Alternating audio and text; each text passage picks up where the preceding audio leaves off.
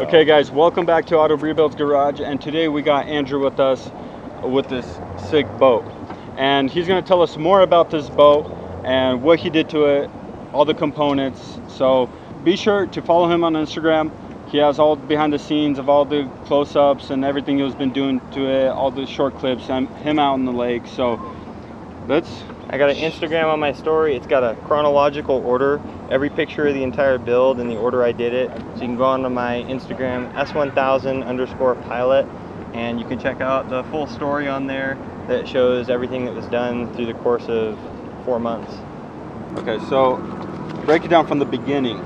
Where did you get this boat and how did it all come about? So my family's had this boat. My dad, for almost 20 years. He bought it in 2001 out of one of his friend's garages.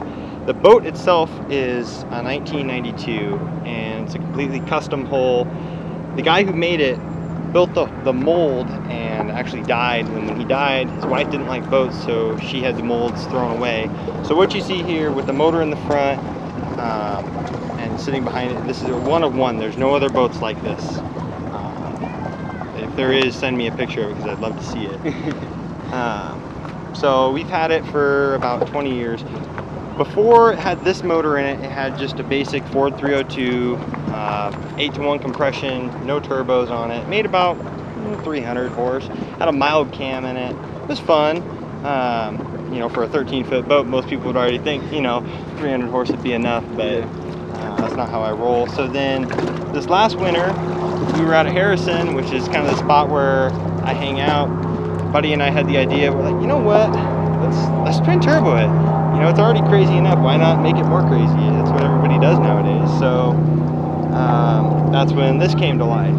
So what you see is a product of lots of people coming together to Crazy imagination. Crazy imagination. Reality. What was the engine before in this thing? I know you said it was a... So when my dad got the boat in 2001, it had a Mazda rotary. I believe it was an RX-7. I'm not a tuner guy, so don't know, but it had a Mazda rotary engine in it. So my dad, being a V8 guy, he ripped that out and put a 302 in it.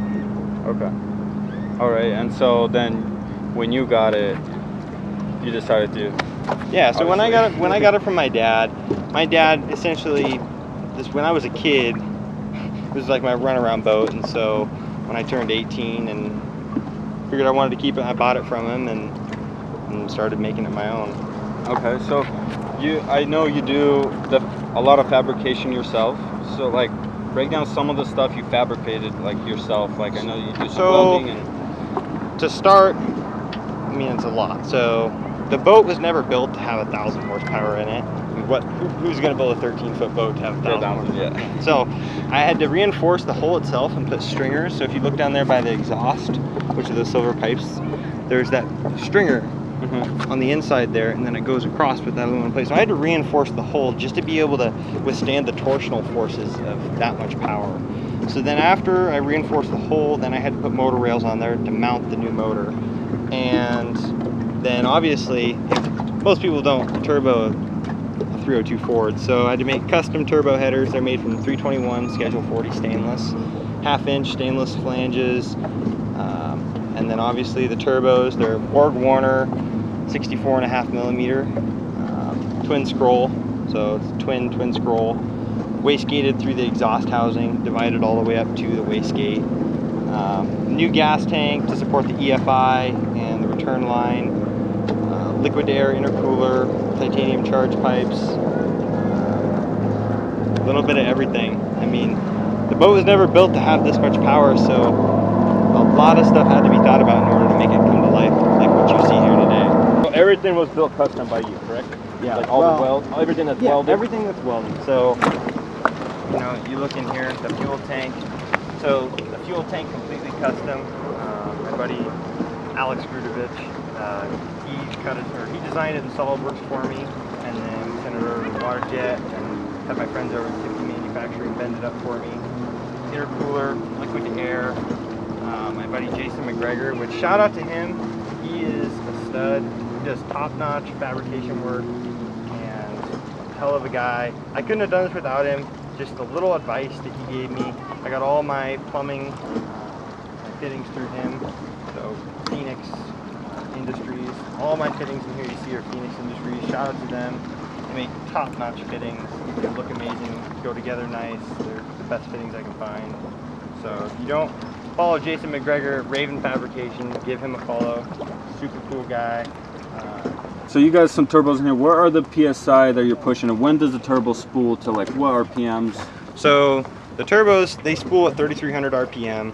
I redline the engine at 6,000 simply because I lose efficiency with the jet pump at over 6,000. So these turbos are built to make maximum boost between 4,000 and 6,000. So I use Borgwarner's Matchbox software. This is the first turbo build I've ever done. I've never built a turbo header. I've never built a turbo motor. What you see, I swear to you, this is the first time I've ever done something like this. But I use, the resources that we have, like Borgwarner's Matchbox software. Somebody like me who knows nothing about turbos, you can go onto their website and you can enter in your engine specs, and it'll tell you what turbo size you need to spool at what RPM. So I wanted to spool at 3,000 RPM. So I picked out my exhaust housing side and then picked out the compressor side.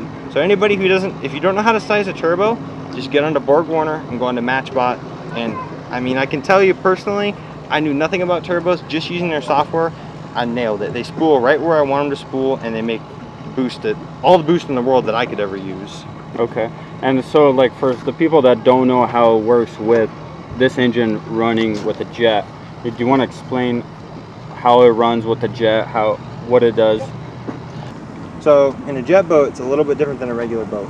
Most boats have the propeller that comes off the back and goes underwater. Well, a jet boat, my drive line runs directly off the back of the motor. It goes through the transom of the boat, and the propeller, kind of like a jet ski, is encased inside the jet pump housing, or the bowl, as we call it. And then it pressurizes the water and shoots it out of the back. So you're driven by the thrust of water. That's how you turn, that's how you accelerate.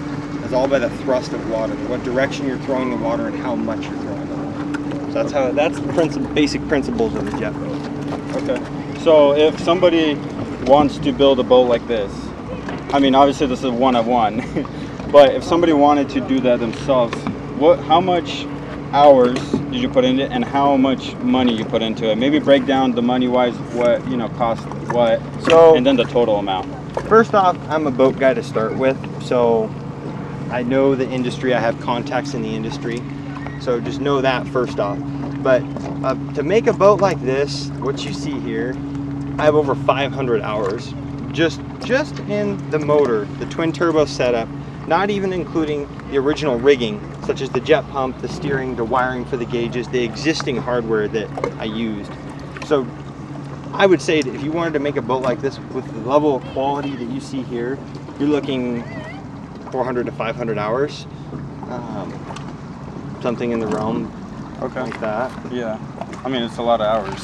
Yeah, 400 well, or 500, that's still... It's a lot of hours. It's a lot of late nights, a lot of nights where your girlfriend wishes she was with you, but, Yeah. What problems did you run into? Did you have problems that you ran into? Shit, the thing that really threw me off, I would say, was building the turbo headers. I've never built turbo headers before, so when I was building them and I was tacking them all together, I didn't anticipate, and I should have known this because I've been welding for 6 years, but I didn't anticipate how much the tube was going to warp. So that's when I called my buddy Jason over at Raven Fabrication, and he kind of explained to me how you have to tack them and kind of account for the warpage of the metal. When you weld the metal, it's going to bend and twist. Mm-hmm. So that kind of threw me off because I had warped my head flanges, even though I clamped them down like all the pros do. At least I thought I was doing it the way they did it. But and just making everything fit. Overall, the biggest challenge of the boat is I wanted to go to the lake on Friday, come back on Sunday, and I didn't want any problems. Boat problems are shitty because you're out on the water and you can't just have your buddy come to you because usually your buddy's drunk. Yeah, lake. So that's the first problem. But you're out on your weekend, your time off, and you want to be enjoying yourself. You don't want to be broke down with the boat. Yeah. So there were so many times where I just wanted to rush and just get it done. Just get done with it, move on to the next thing so I could get in it and go. But you do it like that and you're gonna have problems. So every wiring connection is shrink wrapped. everything was double checked, make sure there's no loose bolts, you know, nothing was coming apart, you know. And I guess the biggest thing for me on this build was being honest with yourself, that you don't know everything and it's okay to ask questions. One thing that, you know, my dad always told me is don't pretend to know the answer, ask smart questions. And do you want to run it back for the price? You guys can look and see what the turbos cost. They're about, I got them on sale during Thanksgiving for $750 a piece, which I thought was a pretty good deal. They're just journal bearing turbos, nothing crazy. Actually diesel turbos, or a lot of guys put them on the 5.9 Cummins. So the turbos about $650, the intercooler core about $300, all the titanium $400 or $500. Now the engine internals, I got about 18 to 20,000 in just the engine internals. Because keep in mind this isn't an LS platform, so it's not able to hold the crank as sturdy as an LS can. So I had to account for that. So it's got billet main caps. So it's got billet main caps, 4 bolt blades, unlike the LS, which has 6 bolt main caps that come from the sides. So I also had to put a girdle on it. So just accounting for an engine that's it's not supposed to have turbos on it, where you're creating a lot of extra heat, pressure, things that the engine's not used to. So you have to account for that when you're building it, and it costs money to do it right. How does the engine cool down? And I know you have some water running in there, so explain all that, how that works. Us boat guys have it lucky. See, we got the whole lake around us that's 70 degrees. So that water comes in the back of the boat, and then it comes all the way up to the front, and then it comes into the intercooler, which we'll get into all the fine nitty-gritty details later, but basically the jet pump force feeds the engine with 70-degree lake water. The intercooler is cooled with lake water, and so my charge temps are between 65 and 75 degrees depending on the day and how hard I've been running the boat. But that's how, so the intercooler is the first stop when the water goes in the boat, and then it goes through the intercooler and it goes to the front of the engine like you can see here. So comes in right here, and then it comes out the back side of the intercooler to the front of the engine. That lower hose goes to the back of the engine, and then you can see the 2 braided lines, they go to the waistgates. After the water goes through the waistgates, it comes out of the waistgates into the exhaust. And a lot of people, I get asked all the time, well, isn't the exhaust 1,000 degrees? Doesn't that get hot? Well, no, you can look over at that pipe and you can see how it goes from blue to silver. So I inject water into the exhaust to cool it from 1,300 degrees to about 150. So you can put your foot on the pipe for a second running down the lake and you won't burn yourself. Maybe something we didn't ask that you want to talk about that's in this boat right now. Just all the little details in the boat. Yeah. When you really start looking at it, everything was done to the best of my ability. That's why it took so long. I didn't rush anything. It was really painstaking, especially for me. I've never done any of this before, so it was actually pretty intimidating. Tuning the fuel injection is a whole nother thing. So I have Holley Super Sniper EFI on it, and I have a little handheld controller over there. So I wanted to put EFI on it because I didn't want to battle with a carburetor. You know, carburetors are a pain in the ass. I don't like them. Yeah. They flood your engine, and it's hard to get the tuning right on. So Holley Super Sniper EFI, hands down, it's awesome. It's easy to tune. I've never tuned EFI before, and I was able to download their software online to my laptop and then automatically bring the base tune that creates for you when you first fire it up, and then bring that into my software on the computer, and then look at everything, the volumetric efficiencies, and tune it. You know, a lot of people, I spend a lot of time at Harrison, Idaho. That's like my home in the summer and the weekends. I have a lot of people asking how I did all this, and just did my homework. You have Google, you have YouTube, you have Instagram. People love to help, and people will usually answer your questions, and if they don't, they're douchebags. There you go. Okay, well now for the exciting part. Let's go take this thing out first then on the river. So, let's go? Let's do it. Let's go.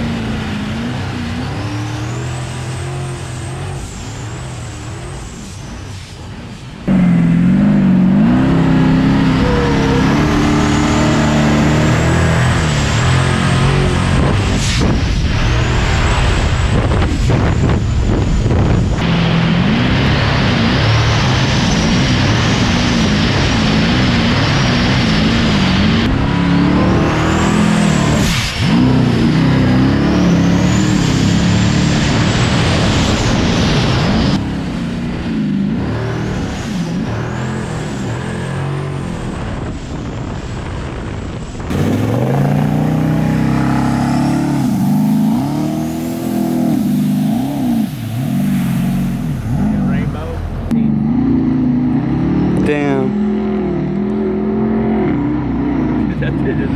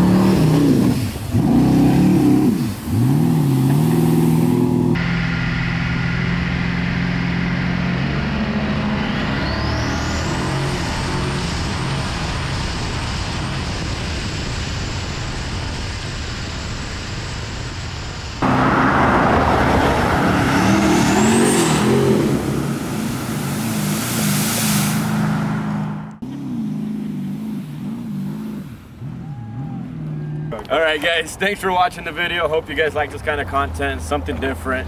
It's an awesome boat. We're gonna try to find other cool things that people have built like this and film it.